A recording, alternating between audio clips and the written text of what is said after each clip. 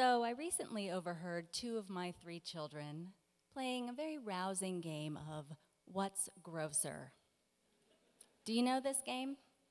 You try to gross out your opponent by pitting two disgusting scenarios against each other.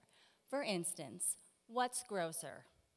Finding a used Band-Aid or someone else's hair in your food? Yeah, it's fun for road trips. So there I was, eavesdropping from the next room, which is usually when the most magical sibling conversations happen. And that's when I heard it. What's grosser? Creamed corn or mom?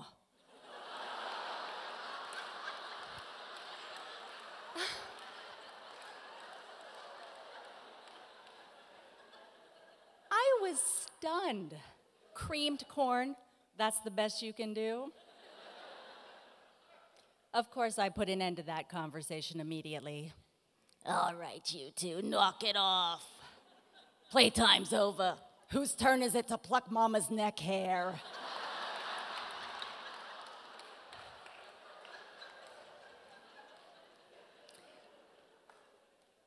But really, the whole exchange got me thinking, OMG, am I gross? I am the person everyone in my house calls to determine if something is chocolate or poop. And I have been called sir by various retail clerks more times than I care to admit.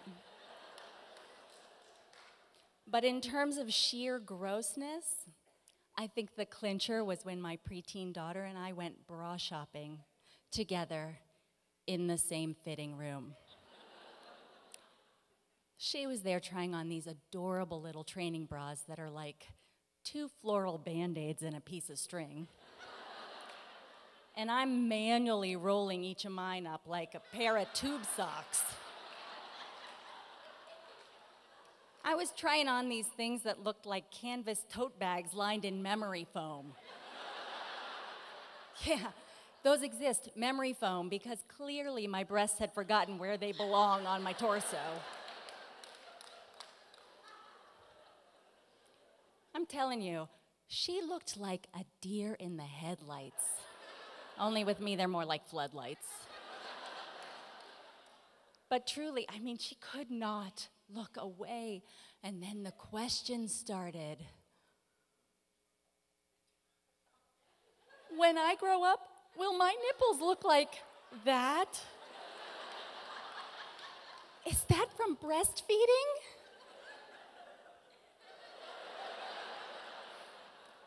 Mom, how close is your hometown to 3 Mile Island? I mean, I can't blame her. It is frightening to see the effects of age and gravity and mileage, especially when you're young and nubile and your nipples both face forward and in the same direction. Okay, fine. So when you add it all up, I guess I am pretty gross. But I'll have you know, I wasn't always this way. I haven't always had to dress like a traffic cone to get attention.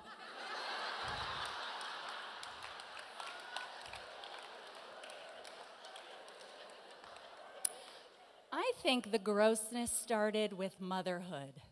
And no, I'm not just talking about the conception.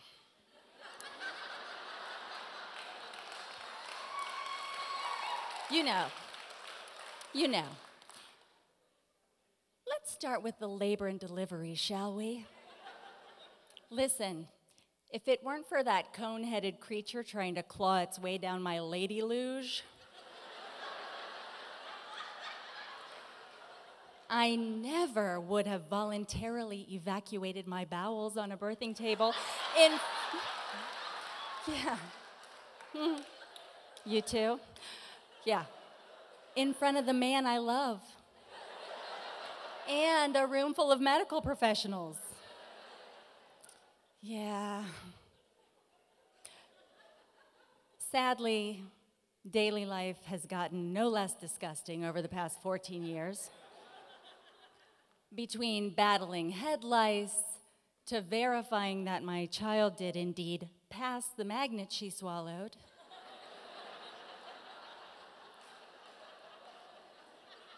to successfully removing chewed bubblegum from my preschooler's genitals.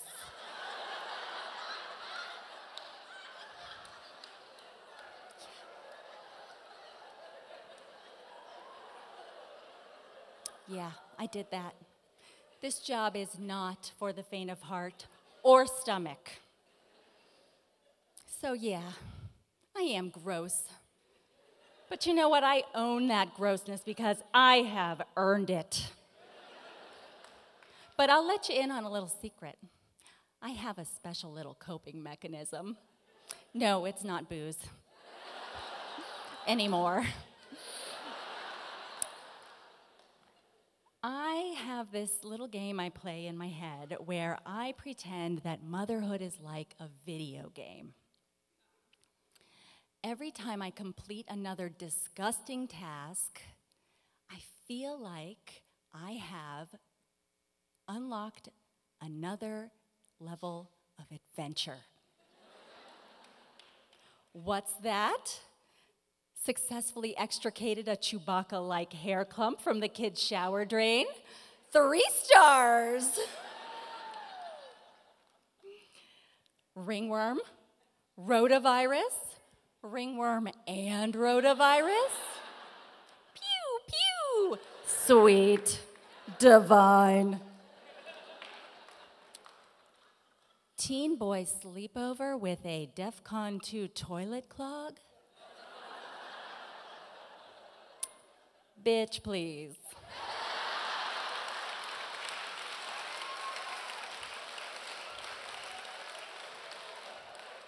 People, I own a 36-inch hand-powered commercial-grade steel toilet auger I affectionately call the Turdinator.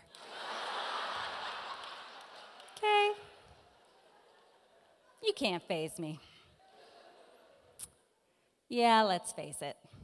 Real life motherhood doesn't have a lot of Pinterest-worthy moments. Some days you think they're never gonna end. Other days I can start to see the light at the end of this dark, foul-smelling tunnel. But I try not to dwell in the darkness because, you know, this too shall pass. And based on the bounce I see in my mom's step, I can tell that the grandma level of this game called life is pretty frickin' awesome. Yeah. One day in the not-so-distant future, my daughter will be crying to me about her cracked and bleeding nipples while she's struggling to get my precious and perfect newborn grandchild to latch on. And God willing, I will kick my breasts out of the way and race to her side.